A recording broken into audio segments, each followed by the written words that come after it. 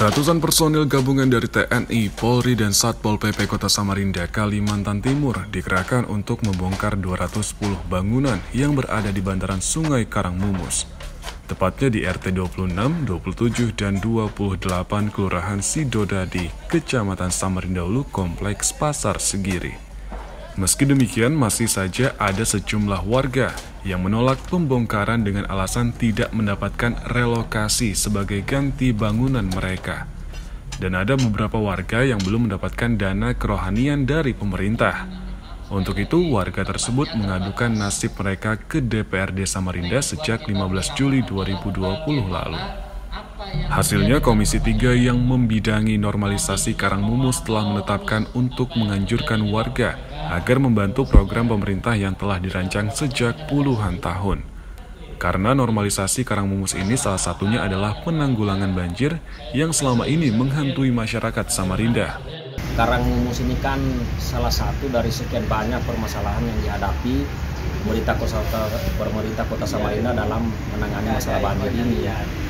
Langkah-langkah yang diambil pemerintah Kota Samarinda sekarang ini dalam mensterilkan daripada bantaran Sungai Karang Mumus ini, kita harus dukung, semua pihak harus mendukung itu. Ya, saya yang selalu melakukan kritik, bahkan sudah melontarkan wacana interpelasi pada saudara wali kota karena langkah-langkah yang diambil selama ini yang lambat, sehingga ya apa yang dilakukan sekarang ini semua pihak harus mendukung itu. Hal senada dengan rekannya di Komisi 3 DPRD Samarinda dari fraksi PAN, yakni Jasno, menegaskan tidak ada alasan lagi masyarakat tidak mendukung terkait normalisasi bantaran Sungai Karang Mumus, namun memberikan catatan bagi pemerintah agar ke depan tidak memberikan celah bagi pihak lain untuk melakukan pembangunan di lokasi jalur hijau.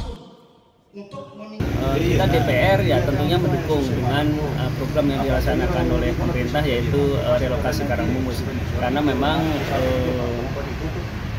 melanjutkan relokasi yang sudah terdahulu pernah dilaksanakan mulai dari jembatan 1 sampai dengan jembatan Kehewanan. Nah, mudah-mudahan dari situ juga sampai di Dr. Sutomo harus bersih, karena memang untuk mengurangi banjir itu Karang Mumus harus dibersihkan.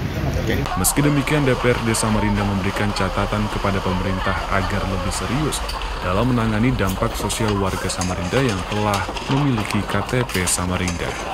Ardi Wirya, Jasmine Jafar, Kompas TV, Samarinda, Kalimantan Timur.